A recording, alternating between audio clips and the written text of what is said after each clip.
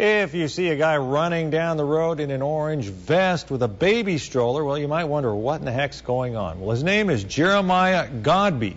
He's an Oregon State University student, and he's running from Canada to Sacramento, half of a brotherly journey.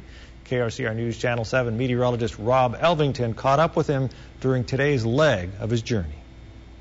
So CHP's been okay with you?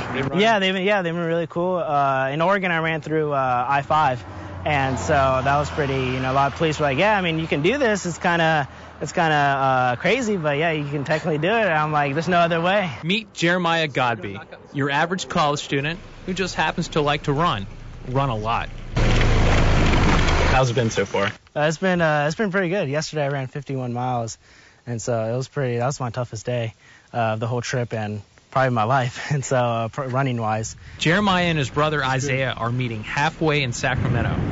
Jeremiah beginning at the Canadian border, and his brother from the Mexican border. And so it's been good. I've ran about 700 plus miles, and I'm feeling pretty good. They're doing this to spread awareness about living a healthy lifestyle and the use of natural medicine. It's a long and lonely road, just him and his baby stroller full of supplies, which is making passerbys very nervous. A lot of cars stop by. They, first of all, because they see my baby jogger, and so they think there's a baby in there. So they've gone a lot of calls, and a lot of police stopped me. They're like, "Yeah, we're getting a lot of complaints saying there's a baby on board." And I'm like, "No, it's no baby. And they're like, "Okay, good job, keep running." But yeah, a lot of cars stop, and they give me water and food because they can see that I'm running unsupported, and so all people have been nice. By the time Jeremiah makes it to Sacramento, he will complete a 34-day, 1,000-mile trip. A nice cool down compared to his San Francisco to New York City route last summer. But how did this come to you? Like one day you woke up, you said you ran from San Francisco to New York. That was last summer, yeah. So before last summer, when did this hit you? Did you just wake up one day and Well, because I used to be a big stocky football player, actually. I used to weigh 210 pounds, and so I'm really running that for a cause that is close to my heart.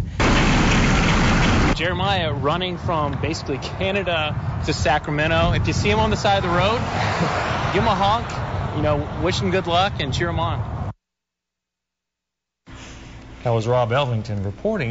He said as he was going on the freeway and the highway patrol or whoever was one, you can do that as long as there's no other reasonable way. You can ride your bike or run down the freeway. They asked him not to, so he went around. Bernie, I guess. Okay, because you can do it. Right. It's legal to do it. Yeah. If I saw somebody pushing a baby stroller, though, down I-5, I admit, I would be like, what is that? Yes. Well, an annual Chico event has a new location. We're talking about Chico Paleo. It's tomorrow at